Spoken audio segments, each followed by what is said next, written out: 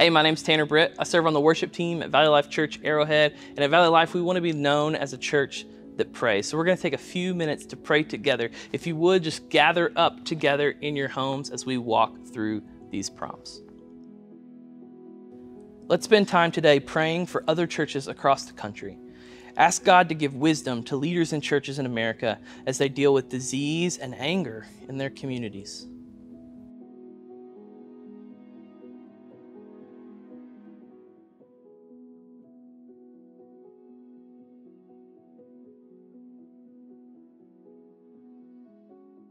Pray that like-minded churches to Valley Life would seek first the kingdom of God, and in so doing, minister to their local communities.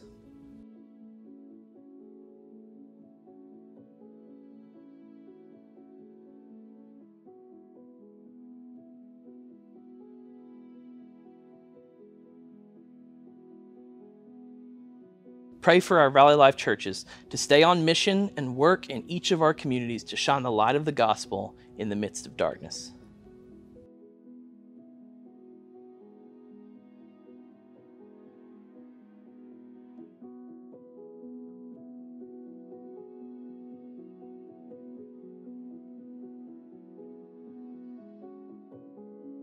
Today, our scripture reading is from the book of Hebrews, chapter 10, verses 19 through 25. Therefore, brothers, since we have confidence to enter the holy places by the blood of Jesus, by the new and living way that he opened for us through the curtain, that is, through his flesh, and since we have a great priest over the house of God, let us draw near with a true heart, in full assurance of faith, with our hearts sprinkled clean from an evil conscience, and our bodies washed with pure water. Let us hold fast to the confession of our hope without wavering, for he who promised is faithful. And let us consider how to stir up one another to love and good works, not neglecting to meet together, as is the habit of some, but encouraging one another, and all the more as you see the day drawing near. Let's pray. God, we thank you for this day.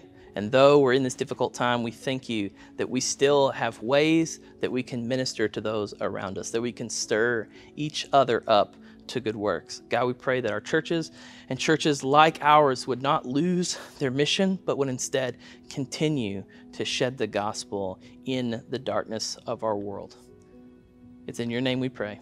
Amen.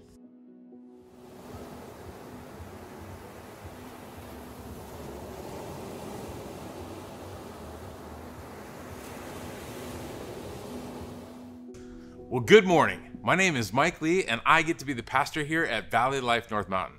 I'm so glad that you're joining us this morning. So whether you're watching on our website or watching on Facebook, I'm really excited to connect with you. And if you're watching on Facebook, I would love for you to just let us know that you're here by commenting. Say hello or good morning in the comment section. And if you're watching on our online platform, please just type in hello or good morning in the chat so that we can know that you're here. Now, if you're sitting there wondering, does Mike really want me to do that? Like, is that something he's just saying, or does he really want me to do that? The answer is yes, I really do want you to do that. I really do want you to type in there and let us know that you're here.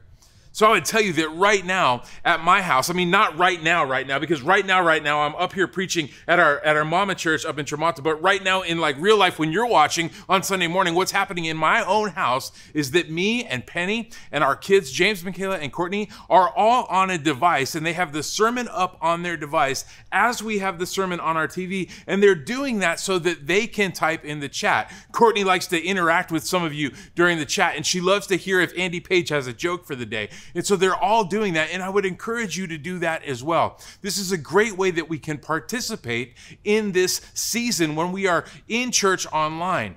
And I'll also have Facebook up on my phone and church online on my laptop, and that way I can be in both places at once. I've always wanted to be able to be in two places at once, and this season has allowed me to do that. Isn't it fantastic?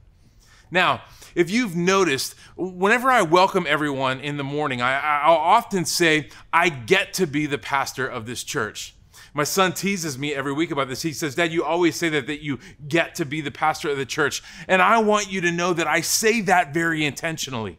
You see, I love this church, and I consider it a complete privilege to be the pastor here. Not only would I be willing to do this job for free, I would probably even be willing to pay for the opportunity to pastor this church. But don't tell anybody on the finance council that, because they might ask me to start paying for it. You see, I love this church. I love the people who are part of this church. I love the staff that help to lead this church. I love our community groups, and I love our service teams, and I super love our worship ministry, youth ministry, and kids ministry. Honestly, I got to tell you, I get on every single Sunday morning at 9:30 just to hang out with those kids, and I get on every single Sunday night at 5 o'clock just to see what's going on with youth. But mostly what I love is who we are as a church. I love who we are as a church.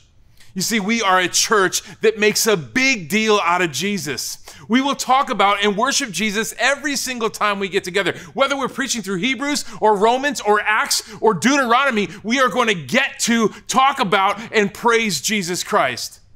We are a church that loves people inside of the church and outside of the church really, really well. We are a church where you will be known and loved.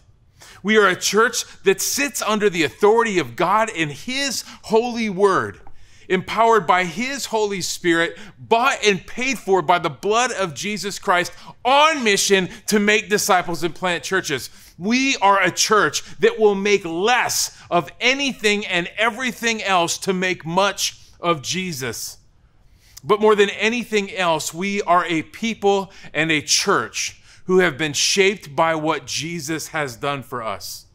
We are a people and a church who have been shaped by what Jesus has done for us. Now, we've spent the last several chapters of the book of Hebrews unpacking this idea that Jesus is better. He is better of so many things. He is the better thing of which we are convinced. He is better than the priests, better than the temple, better than any sacrifice, better than anything else. And because of all of this, we can be unwavering. Because of all the things that Jesus is, we can be unwavering. We actually called this series Unwavering Inside and Out because we can be unwavering in our faith in Jesus Christ. We can be unwavering in our confidence of His sacrifice.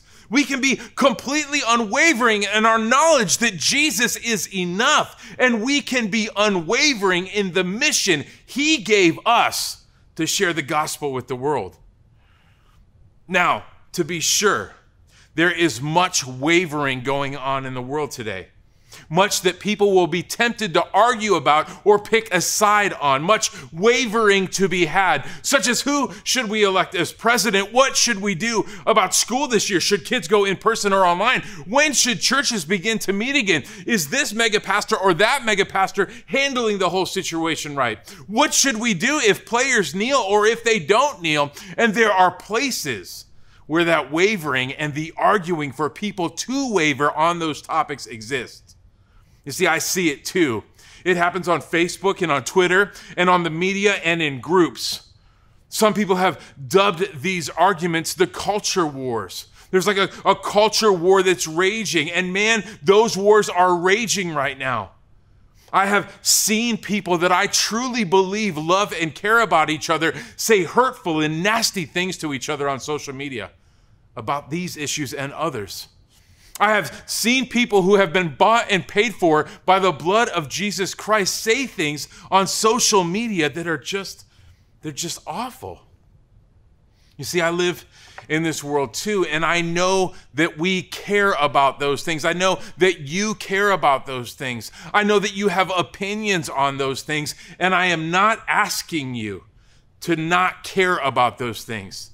See, I'm not asking you to just stop caring about all those things. Maybe they're very, very important to you. I'm not asking you to stop caring about those things, but I am asking you, as your pastor, I am asking you, almost begging you, I am begging you to care less about all of those things. Care less about all of those things than Jesus Christ, His church, and His mission. Yes, care about America and the issues that America is facing. Yes, care about the things that matter to you. Yes, care about those things, but care so much more about Jesus Christ, His church, and His mission. Let us be a people who have the ability to waver on preferential things, but be unwavering on Jesus Christ, his church, and his mission. Last week we said that we can rest. We can rest in the unwavering sacrifice of Jesus, that we can know that Jesus' perfect life, his horrific death, and his resurrection was enough to save anyone who could believe in him. And this week in our text, we get to see what the application of that sacrifice is to our lives. We get to see what kind of people and what kind of church we can be because of the sacrifice of Jesus. See, the thing that I want as the pastor of this church for you and for me and for my family and for our church is for our lives to reflect what Jesus has done for us. The big idea of this sermon, the thing that I am trying to get to is this: I want us, and I would therefore say, let us be a people and a church whose lives reflect what Jesus has done for us. Let us be a people and a church whose lives reflect what Jesus has done for us. Now, I know that that statement seems like a big idea, kind of a statement, and it needs to be broken down. I actually ran it past a friend of mine, and he said, I don't know, it sounds kind of corporate speaky. You're going to have to break that down, and we're going to use our text today to break that down. We're going to use that text to break it down. I also want you to know that I am not speaking to the entire world. You see, mostly because I don't think the entire world cares much what a small church planner like me has to say. But I am speaking to this body of believers called Valley Life North Mountain. I am calling us to be a people and a church whose lives reflect what Jesus has done for us. And so with that, let's get into the text. We're going to be in Hebrews chapter 10. We're going to start in just verse 19 through 21. It says, "Therefore, brothers, since we have confidence to enter the holy place by the blood of Jesus, by the new and living way that he opened for us through the curtain that is through the flesh, and since we have a great priest over the house of God." He starts this section with a therefore statement. And if you are a teacher, if you teach English, don't get mad. McKenna Skaggs, if you're watching, I know you're getting ready to teach English this year. We're praying for you so hard, and for you and for your students. Don't get mad that the author here starts with therefore. What he's saying is that I am referencing all of this stuff that I spent the last several weeks going over, particularly Jesus' sacrifice. Therefore, since we have confidence to enter the holy places, this means that we have that confidence. Remember, like a couple of weeks ago, I said that Jesus did not die to take us into the temple once per year. Jesus died to take us into heaven for eternity. So we are a people confident of that. A people confident that because and through the blood of Jesus, we can enter the holiest places. A people confident that our Jesus is our great high priest, who is not just better than any other high priest, he is a perfect great high priest. Because of all of that, we ought to be a certain kind of people and a certain kind of church. This should influence us. Like if we truly believe that Jesus lived a perfect life, died a horrific death, and resurrected, and is now seated at the right hand of the Father, and if we believe Jesus did that to save everyone who would believe in him, if we truly believe that, then our lives must reflect it. If we truly believe that, then our lives must reflect that. And then the author of Hebrews is going to launch into 5 exhortations. Now you may remember that an exhortation is more than just encouragement. It is emphatic encouragement. It is excited, emphatic encouragement. And I wish I could find that kind of enthusiasm as I'm preaching this to you today. He gives 5 emphatic encouragements in verses 22 through 25 that say, if you believe in Jesus, then you should. If, then you should. Now I want to be crystal clear. I want to be super clear because people will misinterpret this, and I don't want you to misinterpret this. I want to be crystal clear on what the author is not saying. The author is not saying if you do these 5 things, then Jesus will save you. He's not saying if you do these 5 things, Jesus will love you more. He's not saying if you do these 5 things, you will never have trouble and life will be all sunshine and gumdrops. No, he is saying, because of what Jesus has done, let us, himself included, be a certain kind of people and a certain kind of church. So you're going to hear 5 let us exhortations today, and I challenge you. I'm literally challenging you. My friend Jordan Swayze said he always likes it when I challenge you. So I challenge you to write these 5 things down. There's just going to be 5 things, and I challenge you to write them down. Write them down in your notes. Write them down on your phone. Write them down and be able to put them somewhere. Seriously, write these down and then hang them up somewhere this week where you will see them every day. As a matter of fact, if you accept this challenge, write these 5 things down and take a picture of it and send it to me. I would love to see it and know that we are in this together. And the first thing is this first exhortation is this: let us draw near to God. Let us draw near to God. Hebrews 10:22 says, let us draw near with a true heart and full assurance of faith, with our hearts sprinkled clean from an evil conscience and our bodies washed with pure water. And to whom are we to draw close? Well, to God. We get to draw near to God. And as a Christian, I am afraid that sometimes we take this for granted. You see, because of Jesus' perfect sacrifice, we can draw close to God. We can draw near to God. See, sin separated us from God. It was a serious problem. We get an awful picture of what that looked like with our first parents, Adam and Eve, in the Garden of Eden. We see that in the very, very beginning, God was walking with them and he was talking with them, and they were together in the garden, and it was awesome.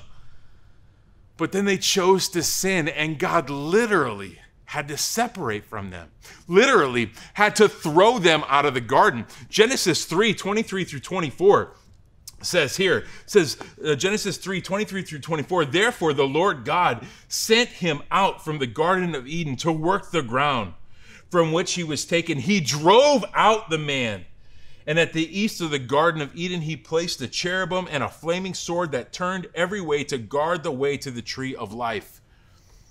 Adam and Eve were completely separated from God, like removed from God's presence. And you and I know what that feels like. You see, we might not remember it, but you and I know what that feels like, because before you believed in Jesus, you were in that same separated state. I lived almost 18 years of my life like that. I've shared my story with you many a times, but I would tell you again that I spent the vast majority of my childhood and my teenage years believing with every single bit of my being that there was a God, but also believing that I had absolutely no access to him. And then Jesus saved me. And because of that, I can draw near to a perfect God. Like a little kid who has been hurt and scared by the brokenness of this world, I can run to God and jump into his arms. Like young teenagers who have been heartbroken by the harshness of the world, we can run to God and draw near to him. And we can do this because of what Jesus did.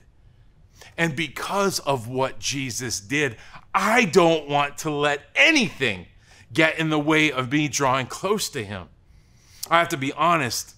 I got to be just totally honest with you. I am just as frustrated with the way COVID-19 is impacting everything in my life right now. But it is not going to get in the way of me drawing close to God. Now, I may not be able to hang out with some people that I desperately want to hang out with. I may not be able to eat in some restaurants that I would love to eat in. But the only thing that could get in my way of drawing near to God is me. You see, because of Jesus, you can draw near to God whenever you want to. James 4:8 says, draw near to God and he will draw near to you. This is a promise from Scripture. So you don't need anything that this broken world has to offer in order to draw near to God. Just draw near to him and he will draw near to you. What does that look like? Well, it looks like reading his word. It looks like talking to him. It looks like admiring his beautiful creation. And you can do this and not let anything get in the way of that. And I know some of you will say, yeah, but it's hard.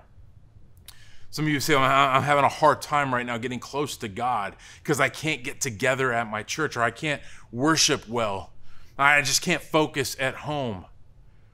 And I will give you that our current circumstances might make it more challenging to draw close to God. But he is worth the effort. And if you can remember what it was like to be separated from him, then you ought not let anything get in the way of you drawing close to him now. Let us be a people and a church that draw close to God. Number two is this.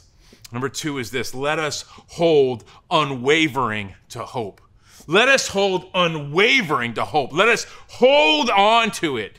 Hebrews 10:23 says, let us hold fast the confession of our hope without wavering.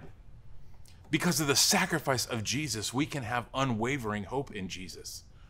And the cultural wars will tell you to place your hope in something else. And I'm telling you that there is nothing else in all the world that can hold the weight of your hope but Jesus.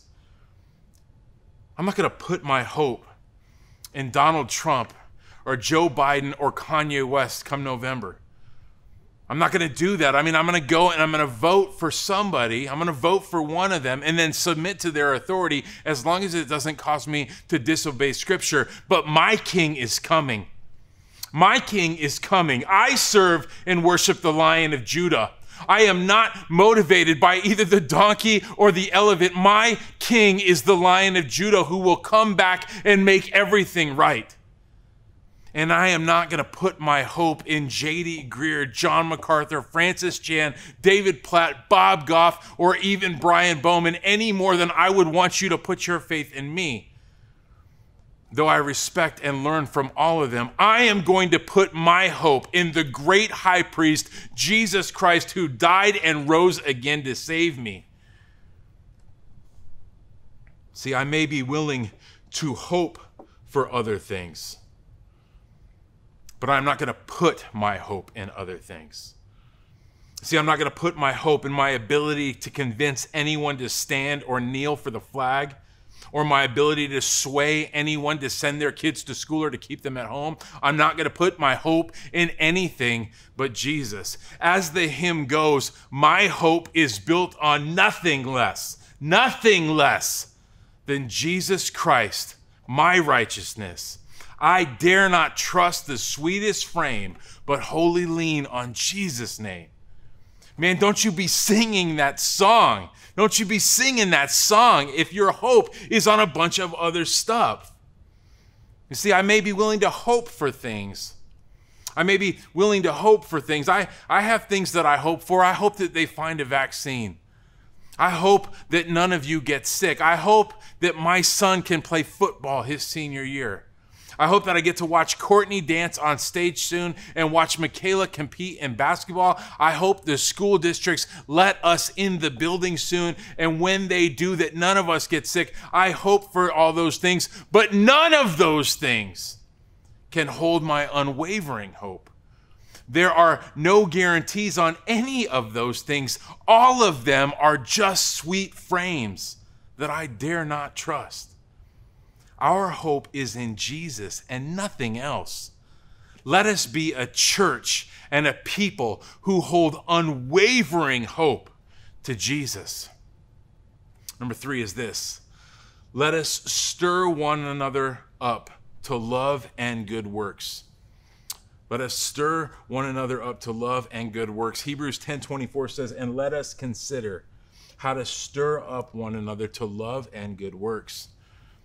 Because of Jesus' sacrifice, we ought to be a people who stir others up to love and good works. Man, we live in a world where it is socially acceptable to stir each other up in an effort to beat each other down. We really do. We live in a world where people will say, if you vote for this person or that person, you can't be my friend anymore. We live in that kind of a world. We engage in cultural wars on social media to win some battles while we refuse to engage with the people in our own homes, our own churches, and our own neighborhoods. See, because of Jesus, we don't have to win some morality battle that we have no business in the first place. We can simply spur each other on to loving good deeds. And you say, well, what does that look like? What does it look like to do that? Well, let me just give you a couple of examples. I have a good friend, his name is Rob Smith, and a couple of years ago, Penny and I were at our house, and we were hanging out with Rob and his wife, Brenna, and they were just over there and hanging out with the kids, and right around the time that dinner started, Penny and I disagreed about something, and I spoke in a manner to her that was unloving. I don't even really remember what I said, but I do remember that I could tell that I had said something that hurt her feelings. And then after dinner, Penny and Brenna were doing the dishes, and Rob and I were sitting outside kind of watching the kids, and he leaned over and he said, hey, man, I love you. And he goes, I love you and I value our friendship, but I got to tell you something. Just a little while ago, right before dinner, you were harsh to your wife. You were unloving, and I know you love her, but man, you were so unloving, and I really do think you owe her an apology. And I got to tell you, at first I was a little bit offended. I mean, who did he think he was to tell me? I mean, I was like, what are you doing here, Rob? But he was my brother in Christ, and he was right. I had spoken unlovingly, and I did owe Penny an apology. Rob stirred me to the right thing. Rob stirred me that night to love and good deeds, and he still does that. He calls and encourages me all the time. In our church, it could look like that, but it could also look like calling someone who has been missing community groups and saying, hey, you've been missing community group. Is everything okay? Can I help you with anything? It could look like saying, hey, are you okay? Is everything going well with you? I just haven't talked to you in a while. I just wanted to check in. It could look like just being an encouragement and saying, hey, you're doing a really good job. Like if you were to reach out to Ashley and say, hey, you're doing a really, really good job of leading kids ministry right now, and we're so thankful for you. Or if you were to reach out to Justine and say, hey, you are doing a really, really good job of leading worship, and I am so thankful for you. Or to say to one of the young people in our church, hey, I am really glad that you are here. It is exciting to have your energy and your perspective in our church. Or if you were to reach out to one of the more seasoned people in our church and say, I am so thankful that you are here sharing your wisdom and experience with this church. Those things are uplifting. Those things stir us on to love and good deeds. It could look like parents. It could look like parents saying to their kids, you are doing a really good job, and I am proud of you. So consider this. Consider this, at least for the week, consider this.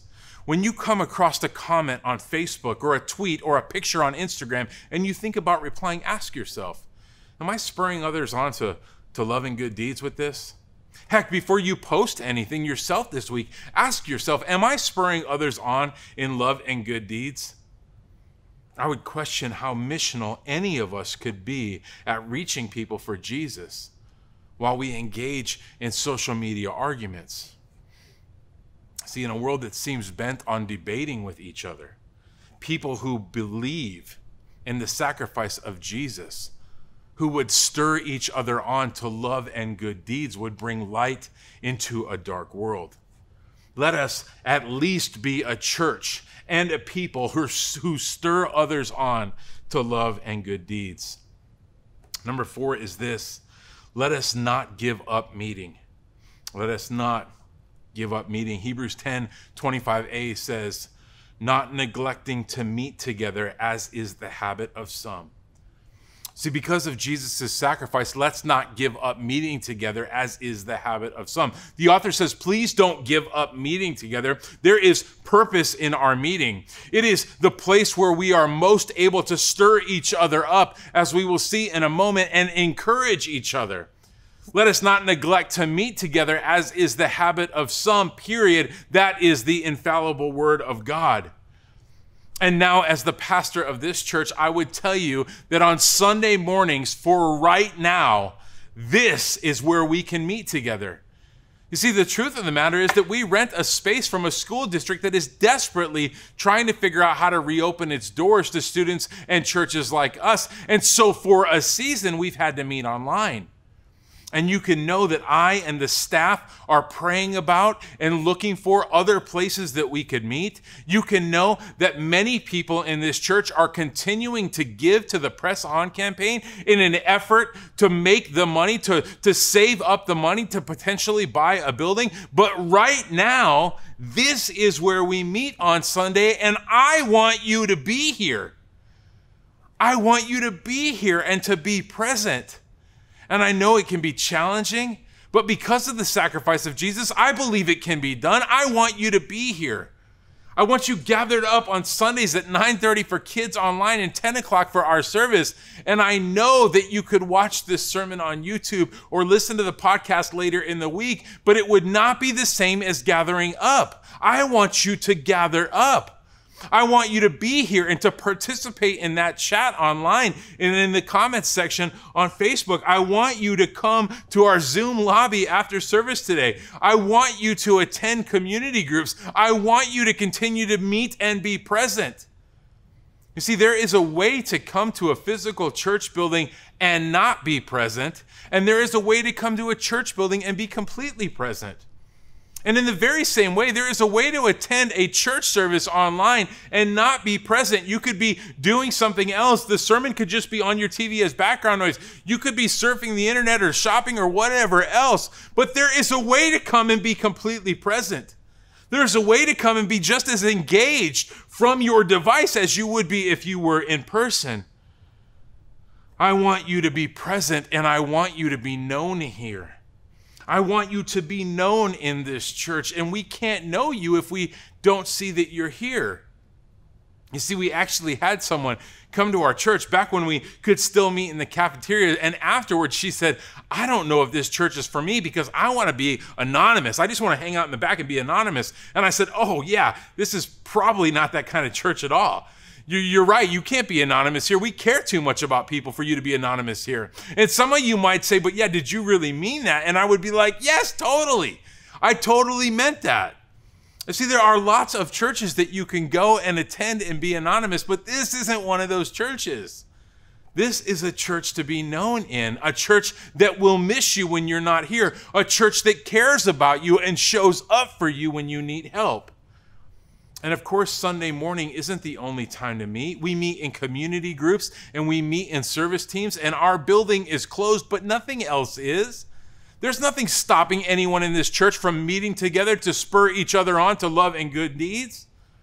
Now, I'll admit that meeting online is not my preference, but I already said at the beginning of this message that I will care much less about my preferences and much more about Jesus, his church, and his mission. Let us be a church and a people who continue to meet together.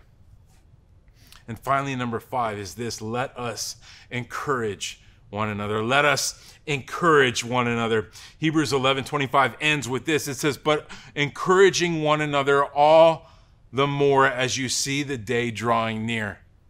You see, because of the sacrifice of Jesus, we can encourage one another. We can be people who encourage each other. I would wonder how many of you realize how encouraging you are to be around. Like if you've ever walked into the building at the church and seen Matt Johnson at the sound booth and just walked up and got a hug from him. I know you've done it because it's so encouraging.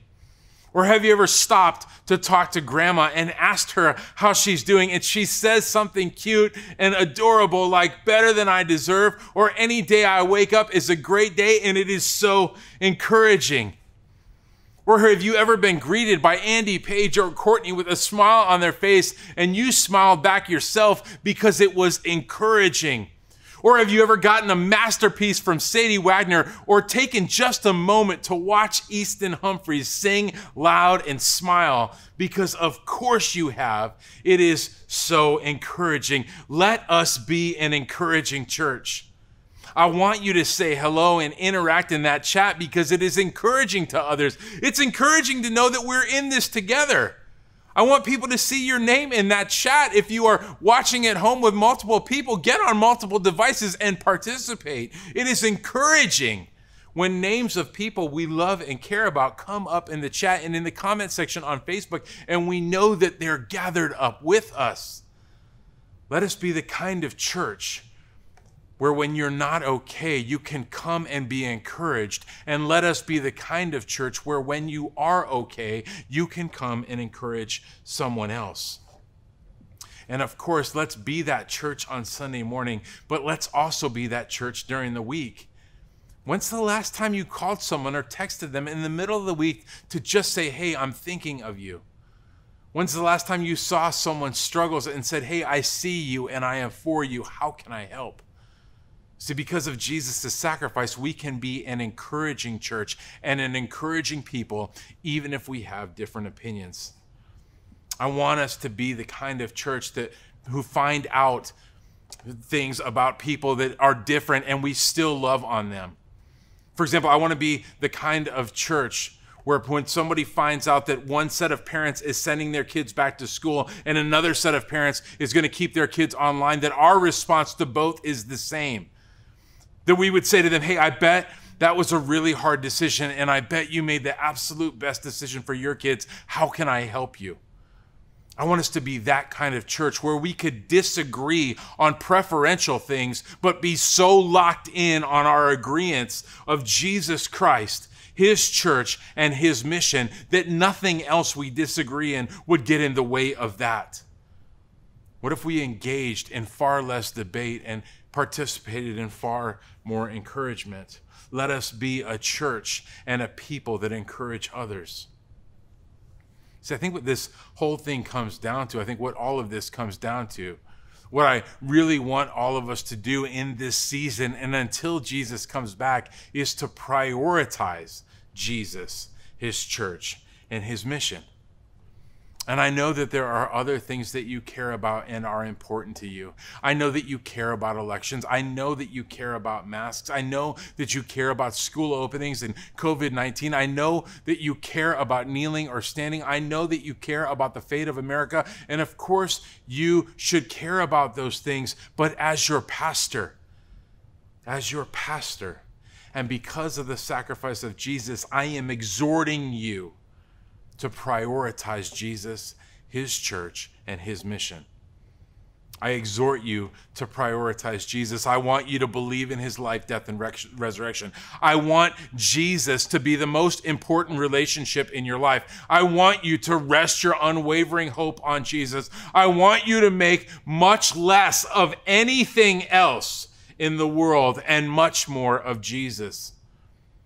And as your pastor, I exhort you to prioritize the local church. Last weekend, my family and I, Penny and the kids, and I went on a trip to Tonto Natural Bridge. We were told that it was open and we got up there and it was closed. This isn't actually my picture. I don't even know that guy. He seems pretty cool, but he wasn't there when I was there. Anyways, we got up to this place where Tonto Natural Bridge was, and they told us that we could go into the park, but all the trails were closed. And it was pretty fantastic because we stood in this spot where that guy is. It's up on your screen right now. You see this, and we saw the picture of this amazing bridge. It looks really cool. It's like a natural formed bridge. And if it wasn't closed, we could have walked down inside of it. We could have got down. There's like a creek down there. We could have got in the water. We could have looked around. We did a lot of cool stuff, but it was closed. So what we caught was a glimpse. We caught a glimpse of it, but we weren't able to participate in all of it. And I don't want you to just have a glimpse of this church. I don't want you to have a glimpse of this church. I don't want you to see a part of this church. I want you to prioritize the local church. And if this is not the church that you feel like you could be all in with, then talk to me. I would love to help you find a place where you can do that. I want you to be all in. I would encourage you today to take a next step. I would encourage you today to take a next step. There are several next steps. We talk about this every week, that everyone at Valley Life has a next step to take. The first is to just be a believer. We would encourage you to believe in Jesus Christ. And if you have believed in Jesus, I would encourage you to be baptized.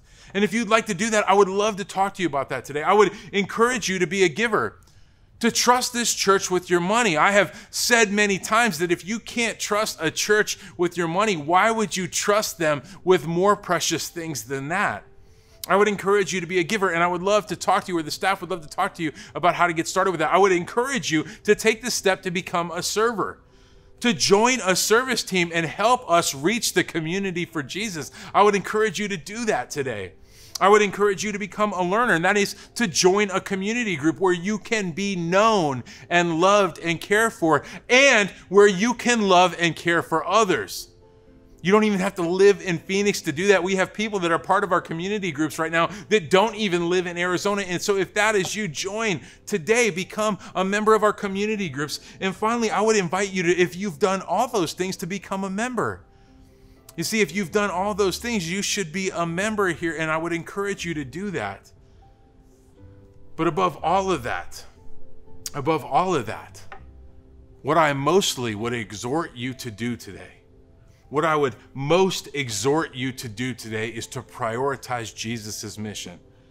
Jesus gave the most straightforward mission statement of all times in Matthew chapter 28, verse 19 through 20, when he said, "Go therefore and make disciples of all nations, baptizing them in the name of the Father and the Son and the Holy Spirit, teaching them to observe all that I have commanded you. And behold, I am with you always to the end of the age." See, you can't make a disciple of someone you don't know, and you sure can't get to know someone well by arguing with or fighting with them on social media. We are called to love our neighbors, and Jesus said that those neighbors are everyone. So who are you praying for? Who are you sharing the gospel with? Who are you discipling? See, there is nothing stopping you from doing that stuff. If you would like help with that, we would love to help you. We actually have a discipleship guide that you could use to take a friend through. And if you'd like that, you can text guide to the number on the bottom of the screen or type guide in the chat, and we will get you a copy of that discipleship guide. Remember, you don't have to do anything for Jesus to live a perfect life, die a horrific death, and defeat that death to save you. Jesus already did all of that. But because he did that, if you believe that he did that, our lives should reflect it. So how will your life reflect that this week? Let's pray. Dear Jesus, I thank you so much for your sacrifice. And this week, Lord, I thank you for a text that exhorts us, that strongly encourages us to live a life that reflects what you've done. Lord, help us to do that well this week, that you may be glorified through us. It's in your name that we pray. Amen. So at the end of every service, I always like to give a basic invitation. I want to invite you to respond. Whenever the gospel is preached, there is an opportunity to respond, and I would invite you to respond. And the first response is this: I would invite you to believe. I would invite you to believe today, to become a Christian, to pray. You could pray right now. If you want to become a Christian right now, if you want Jesus to save you right now, you could pray. You could pray and believe to say, Jesus, I am a sinner and I am sorry. I need you to save me because I cannot save myself. I believe in your life, death, and resurrection. And I would tell you that if you can pray that prayer and believe that prayer, Jesus will save you. The other invitation is to come to the table. I would invite you to come to the table, to take the bread, which represents Jesus's body, and dip it in the juice, represents Jesus's blood, spilled for the forgiveness of sins. And I would invite you to take that in proclamation of the fact that your hope is in Jesus. I would invite you to give, to join this church on the mission to make disciples and plant churches. And I would invite you today to take a next step. A great first step would be to join us in the Zoom meeting lobby right after our closing announcements. I would love to see you and see your face today. So let's join Justine and worship Jesus, and then I will see you in the Zoom lobby. I love you, church. See you soon.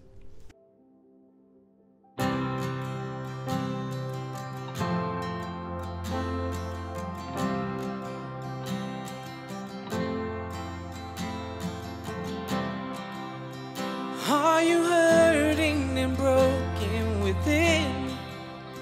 Overwhelmed by the weight of your sin? Jesus is calling.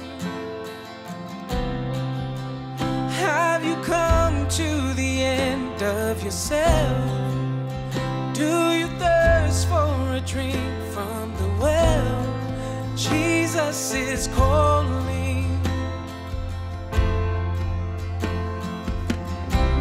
Oh, come to the altar. The Father's arms are open wide. Forgiveness was bought with the precious blood of Jesus Christ.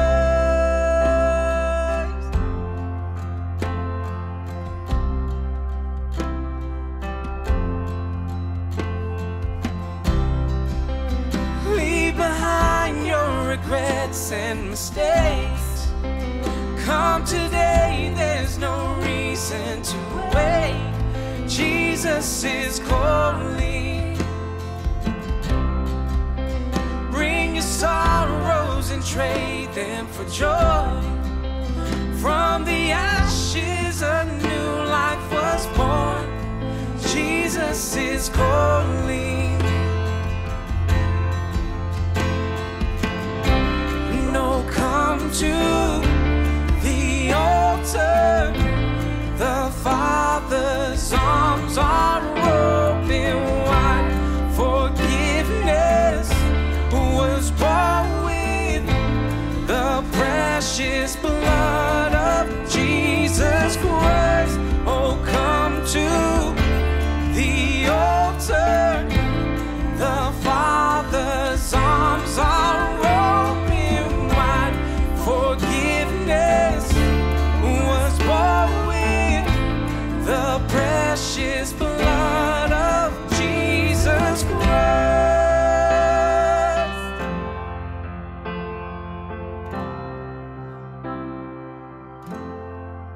Oh, what a Savior! Isn't He wonderful? Sing hallelujah! Christ is risen.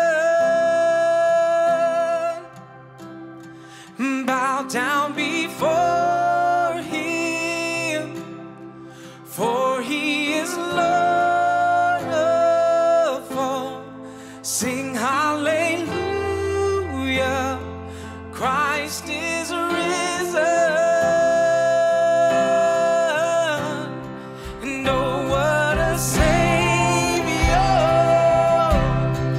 Isn't He wonderful?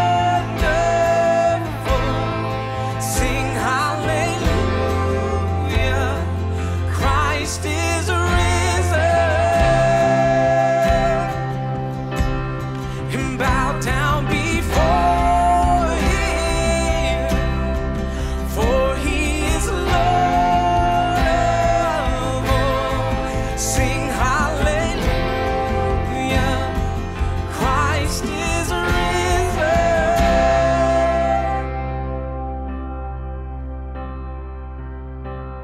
Oh, come to the altar. The Father's arms are open wide. Forgiveness was bought with the precious blood of Jesus Christ. Oh, come to the altar. The Father's arms are open wide. Forgiveness was bought with the precious blood of Jesus Christ.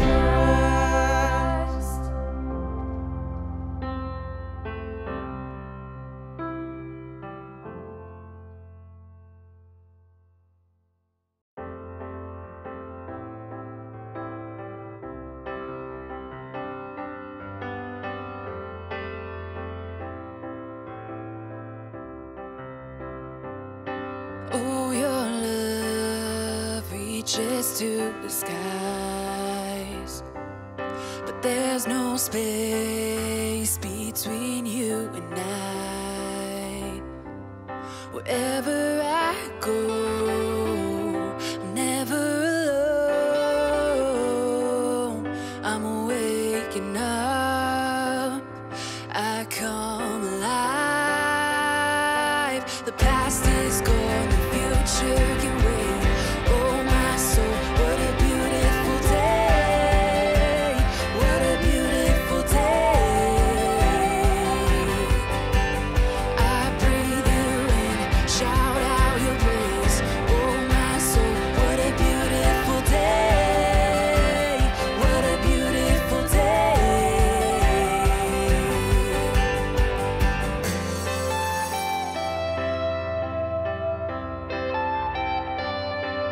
Your face brighter than the sun. Your grace rewrites every wrong.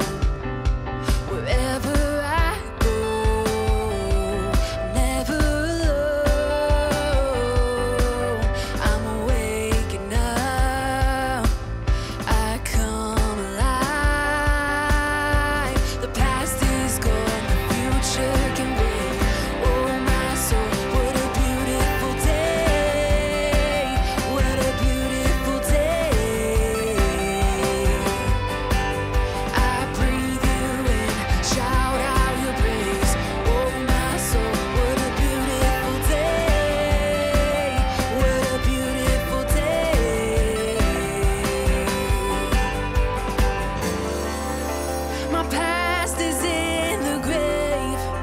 My sin is washed away. This is Christ in me. This is Christ in me. I'm living unashamed. Now my heart's forever changed. This is Christ in me. This is Christ in me. My past is in the grave.